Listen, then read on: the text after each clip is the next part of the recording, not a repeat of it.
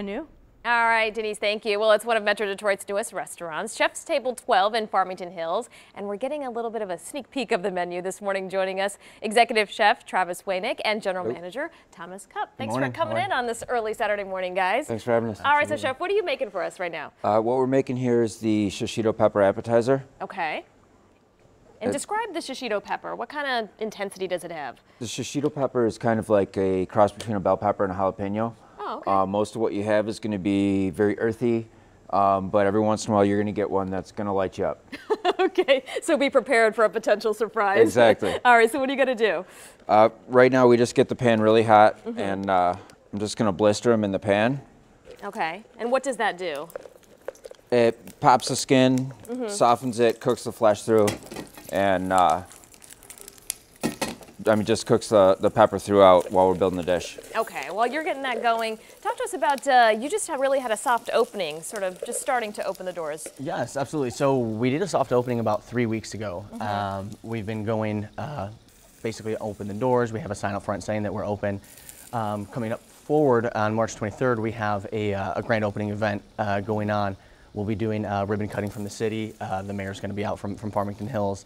And we'll do a little cocktail hour. Beforehand, we'll do a toast, a glass of champagne, and then we'll accept reservations. We'll push things back a little bit deeper into the evening, just to kind of celebrate being that it is the grand opening. And this is a family-owned business here? Yes, so the proprietor is Ophelia Goichai, her son Alban, and then her late husband, Tony Goichai, who is a dynamic chef. He just passed away recently. From northern Michigan. They have several restaurants, their flagship being Willow Tree in West Branch. This is their first project in the Metro Detroit area. Tony didn't get to see the fruition, the totality of it, but you know, it's kind of his legacy at this point, and we're all excited, you know, in honor of him to open the doors to do this grand opening, being that, you know, it's going to be his flagship spot. Sure, so. Very special indeed. So tell us about where the peppers are now. Is this what you're looking for, kind of the blistered skin here? Yeah, we're looking to blister them all throughout. And then what goes into it is we have, this is tomato fondue. Okay. It's basically tomato, ginger, onions, a bunch of spices, just cooked down. And Marcona almonds. We're going to season it up. All right. And it's pretty simple, but the flavors are really, really bold and pronounced, and just creates a really nice dish. You just kind of bite into the peppers like that? Absolutely. What else is really on your menu here? What kind of vibe does it have, this menu?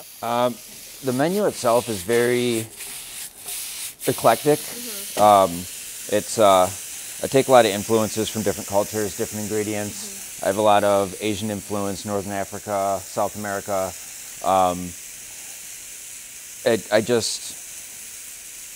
really don't like to follow rules. I just kind of That makes the eating adventure, you know, just that, an adventure, kind of a taste around the world. And you brought one of the entrees with you too. What's this? This is our lamb entree, which is lamb prepared two ways. It's char-grilled lamb chops, and then boneless lamb loin that's cooked sous vide with tamarind, port wine reduction, roasted fingerling potatoes, and tomato confit.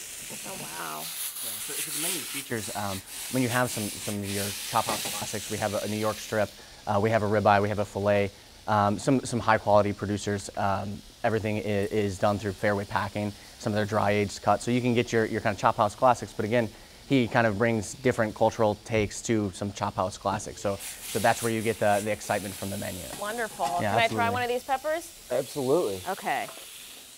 We'll see how hot they go, but like you said, cross your fingers. Yeah. Between bell pepper and jalapeno pepper, Right. hopefully I can handle that. Yeah, and I know it's hot, so I have to cool down a quick second. But tell us again about the opening day and the location. So March 23rd is a grand opening. We're going to be doing ribbon cutting at 4:30. Then we'll have a tray pass appetizer, kind of cocktail hour there in our lounge, and then reservations will happen going on into the evening.